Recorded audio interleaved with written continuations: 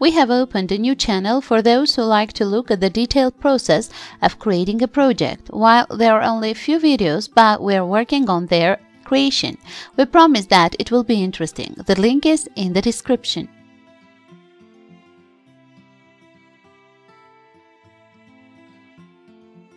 Hi friends!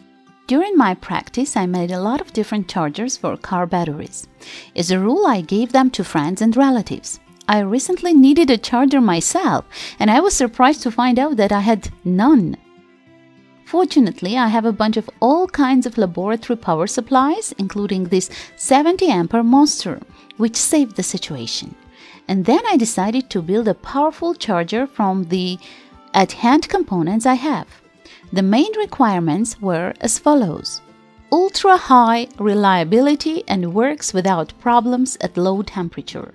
Wasn't afraid of short circuits and power polarity reversal. It should be automatic and turn off when the battery is fully charged. I think it is clear that there should also be the possibility of adjusting the current. Additionally, it is desirable to be able to help the battery during engine start. In other words, this will be the starter and charger. In short, I need a serious charger in a garage.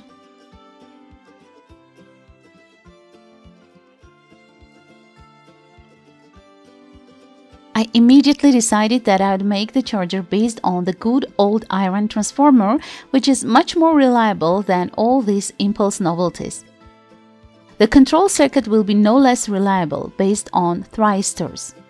The video will be in two parts. In this part, we will put all together according to circuit, study the principle of operation and check it in action. And in the second part, we will deal with the final choice of a transformer, fully assembling and housing. In short, we will get a complete device.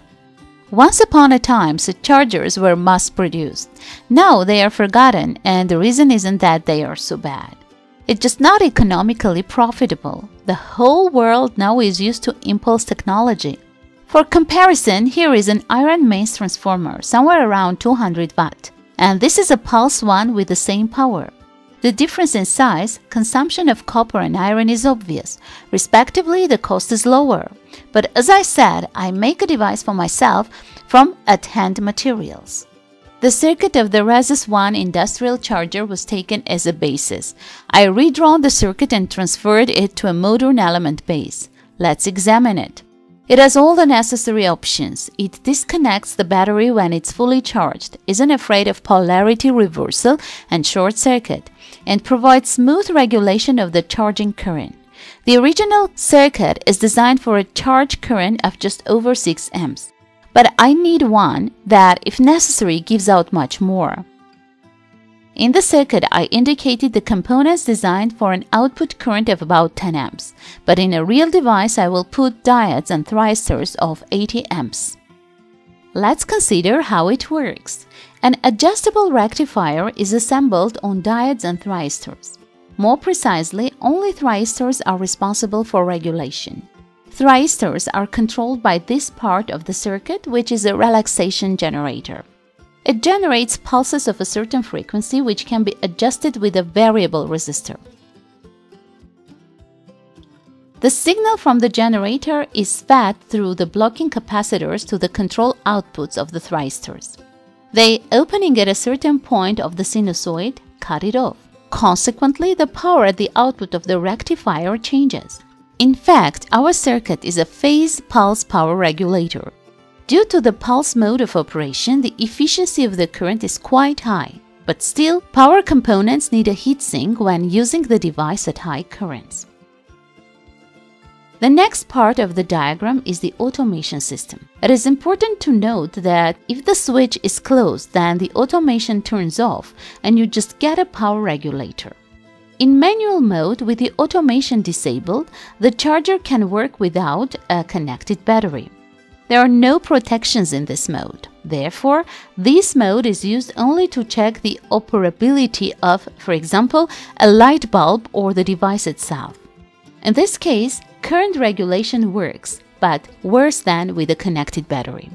In this mode, the light of the LED will change depending on the current. In automatic mode, this LED will turn on abruptly upon the end of the charging process. With the switch open, the device operates in automatic mode. The circuit will work only when the battery is connected and will have all protections and auto shutdown. In this mode, the control circuit is powered by the battery itself. A protective diode is installed at the input. If you reverse the polarity, it simply won't open and the control circuit won't start. This is reverse polarity protection. And the short circuit protection is even easier. Without a battery, there is no voltage at the output, and no matter how you short circuit the wires, you won't even see a spark. It is important to note that the circuit will start even with a very dead battery. The control system is triggered around 4 or 5 volts. Let's examine the operation of the circuit in automatic mode.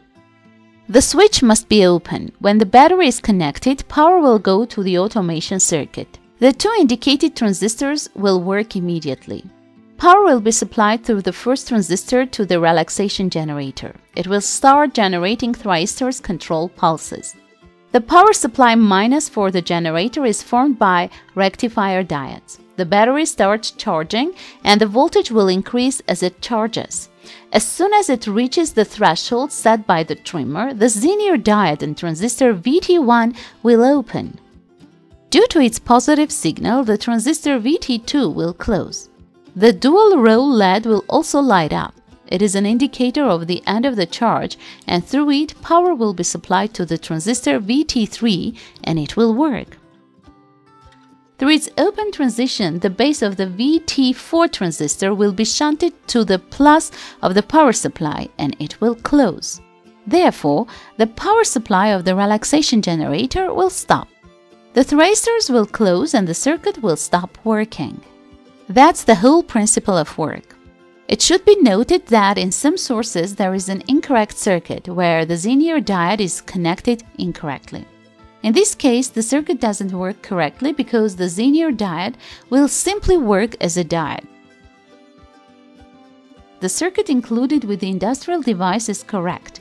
That is to say, the Zener diode is connected by a cathode to the base of the transistor. About the components, I use the more reliable medium power transistors BD139 and BD140. Maybe it didn't make much sense, but they are better than in original circuit. It should be noted that before soldering the trimmer, it must be set to the middle position. After assembly, the operation of the automation system can be checked without connecting the power unit. To do this, instead of a battery, we connect the laboratory power supply. We install 14.4 volt on it, that is to say, end of charge voltage. This may be a different value depending on the type of your battery. Next, slowly rotate the trimmer until the LED lights up. This completes the setup. I tried to make the printed circuit board compact. By the way, the board in the video has some inaccuracies with the labeling of the components, but everything was fixed on the board in the archive. Because the device was made for myself, I wasn't even lazy and applied silk screen printing and varnished the board. Now it remains to connect the power diodes and thyristors and, of course, the transformer. As I said earlier, I will use very powerful thyristors and diodes with a current of 80 amps. Considering the type of the rectifiers and the fact that the components actually withstand currents above the maximum values, as well as the fact that starting a car engine takes a short time, then with a good transformer such a device can start the engine, but only if not a dead battery is installed in parallel. And theoretically, nothing prevents you from inserting such powerful thyristors and diodes, taking a 3 kW transformer and getting a starter that's capable to start a car engine even without a battery. But I don't recommend starting the engine without a battery. The output voltage is pulsating and the value of these ripples can be dangerous to the car electronics. And if you have a battery connected in parallel, all this will be smoothed out. The power transformer must provide a voltage of about 18 volts on the secondary winding with a current of at least 7 to 8 amps. For the experiments, I will put the Tn61 transformer. This is a powerful filament supply transformer with 4 secondary windings of 6.3 volts each. On 3 of them, I declared current is 8 to 9 amps. I will connect these 3 windings in series and it will be about 19 volts. This solution is only for testing. In the future, the transformer will be more powerful. Don't forget that we work with the mains device and comply with safety rules. So the first start of the device is done with a 40 to 60 watt incandescent lamp which sat in place of the fuse. Let's switch the device to automatic mode and see to what voltage the battery will be charged. The multimeter shows the voltage on the battery. The current clamp shows the charging current. As you can see, at about 14.5 volt, the automatics worked and charging stopped. That is to say, everything is working.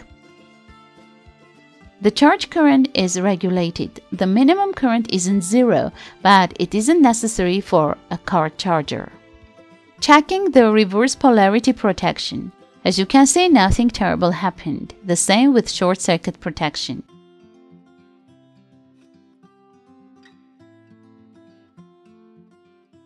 It remains for me to remind you that all the necessary links, including the archive with the printed circuit board, can be found in the description. Please don't forget to rate the video and share with your friends.